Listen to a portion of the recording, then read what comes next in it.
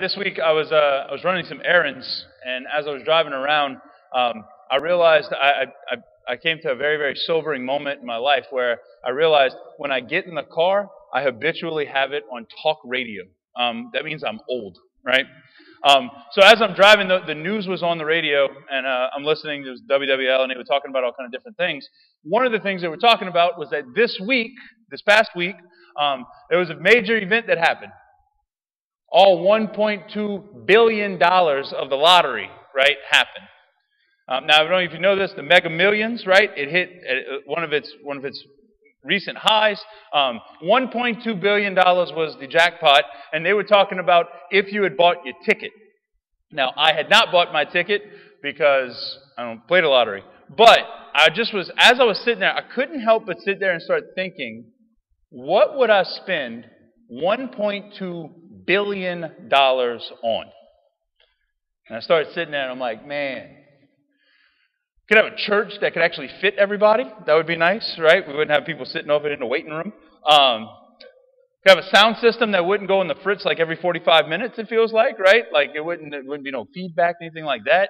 I started going down the list of just things, and I was like, man, like I could pay off these debts. I can do this. I can do this. I could do this. I could set up my nephew for life, right? Like I got a little 10-year-old nephew. He's nuts. He's crazy. But I could set him up for life, like pay for schooling, pay for everything. He would be able to live for the rest of his life and probably never have to work, which would be terrible for that little spoiled punk. But anyway, but like all of these things, like I was going through all these things that I could do, and as I'm sitting there, I'm like, I could do this. Mom and dad could be set up for life. They need it, right? Like I got all these different things that I could just like boom, boom, boom, boom, boom. That's awesome. And I sat back and I started thinking, that's not even like $10 million. $1.2 billion, and I can't think of what I would do with it. And as I'm saying that, like everybody here is like, hey, Father, you want to help our brother out, right? But $1.2 billion, and I wouldn't even know where to start. The crazy part is that from a quick Google search, one person did get all the numbers in Illinois. Now, whoever that person is, you can go hit them up for your student loans, right? But as I was sitting there reflecting on this, another story, another stat had came to my mind. 70% of lottery jackpot winners go bankrupt. Think about that. 70% of lottery jackpot winners go bankrupt. So somebody, right, heard to this week 13, 36, 45, 57, 67, and the multiplier 14. And they have a better chance of going bankrupt than not. If I really start thinking about that, like there's something wrong. Like you have enough money to set yourself for life. You should never have to have a problem for anything again. And a lot of us, I know, can sit there and be caught up in the dream of what we would do with that much money. But 70% of those people go bankrupt. That tells me the ache that those people deal with has nothing to do with their bank account. That tells me that the ache that those people deal with, that all of us deal with, has nothing to do with what's in our bank account, or what we owe the bank. In a similar way, in a similar kind of space, so in my adult life, my weight has fluctuated from as high as like 325 pounds to as low as like 210. Right? Since I've been 18. I've been somewhere in between there. Right now, I'm like right in the middle, and I'm happy and I'm feeling good, right? But like, part of me, over the course of my life, just this up and down, I have probably tried every fad diet that exists, right? I did the Weight Watchers, I did the no carbs, I did the Atkins, I did the whatever, like all these different things. I did keto for a little while, 20-30, I did Octavia, I did that, I did all these crazy things. And every time I did one of these diets, I realized that not only did I lost the weight, but then give about 6 months, and I'd probably put it all back on and then some. This up and down. I'm not an anomaly in this. There's like 90% of people that do these kind of diets. That's what happens. So if you're in the middle of one, good luck, right? Because the secret to health is very easy. Move, eat better. That's it, right? You're welcome. You can take that to the bank, right?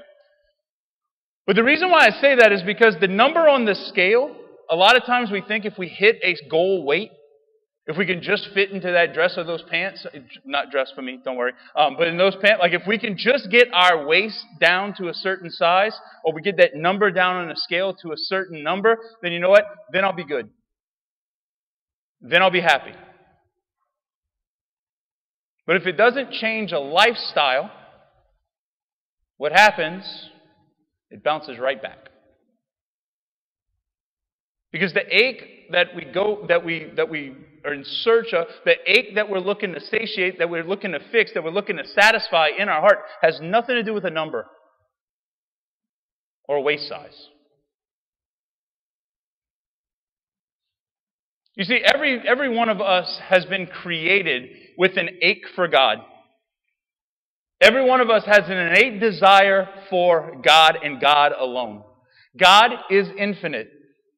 And what happens is that most of our culture understands that there's an ache, but don't know what's going to satisfy it. So what ends up happening in our culture, in our world, and possibly in ourselves, is that we search for this ache, we search for this desire to be satisfied by something of the world.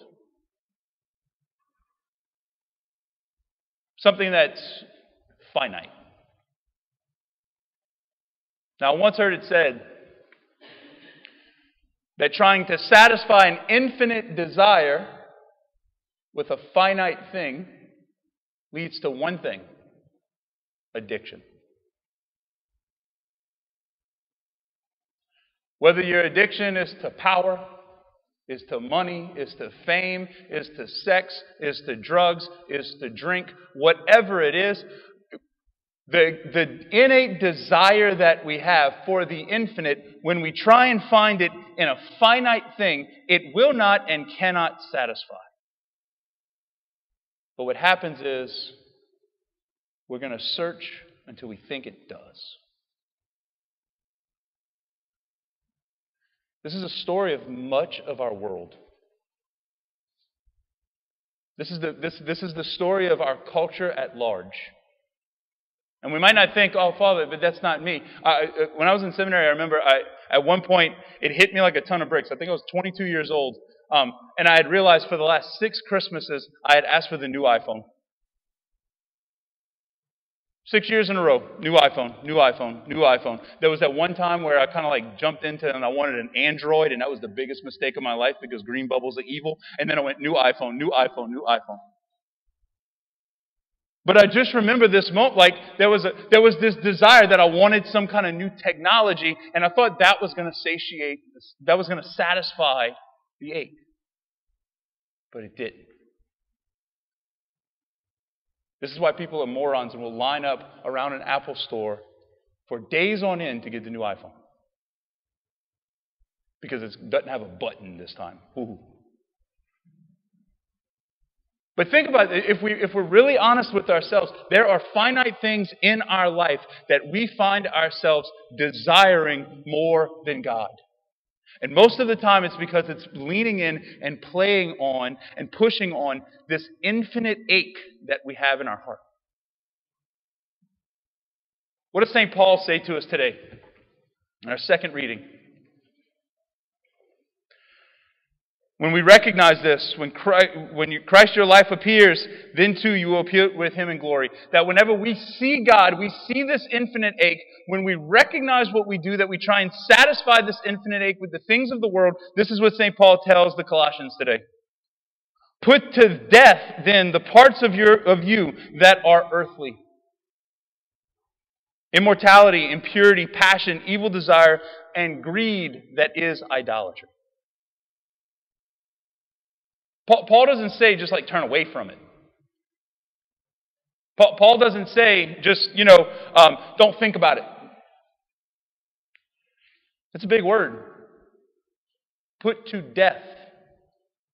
these things. Cut them off. End it.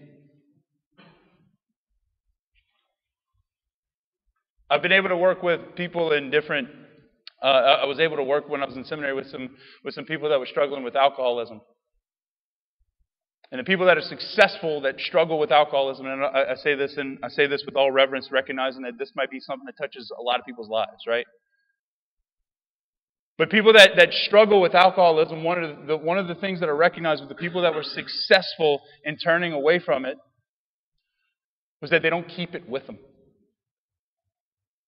They don't go to the bar.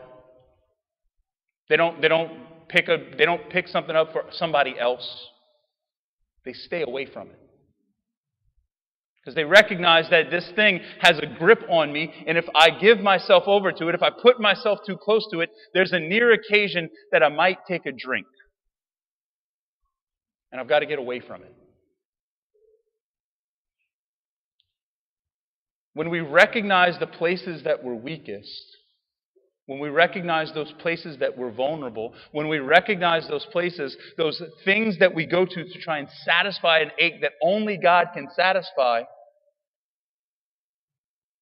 the best thing we can do is to cut it off. The best thing we can do is to use St. Paul's language, is to kill it, to sacrifice it.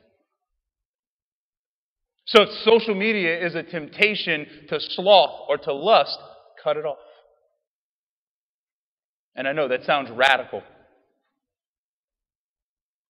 But would it be better to enter into, as Jesus says, to enter into heaven maimed without a hand or without an eye, than to be stuck out of the gates of heaven with both? If the thing that we try and satisfy our heart, like satisfy our this ache with, if the thing that we try and go to is more power or more influence or more money, how do we turn away from it? What do we give?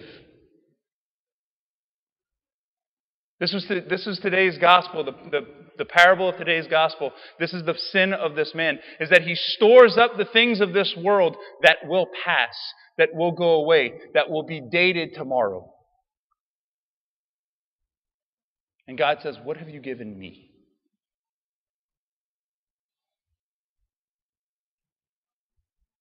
Today, as we come to this Mass, the beauty of our faith, the beauty of what we profess and what we believe is that, yes, while we are created with an ache and with this desire for God that is written into our hearts and into our souls, God has the same desire for you as well.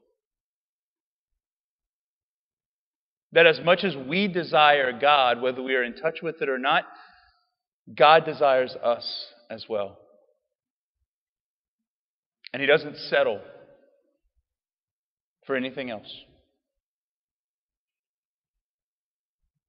You see, when His desire for us and our desire for Him meet,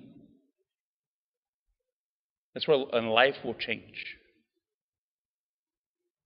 That's where grace can abound.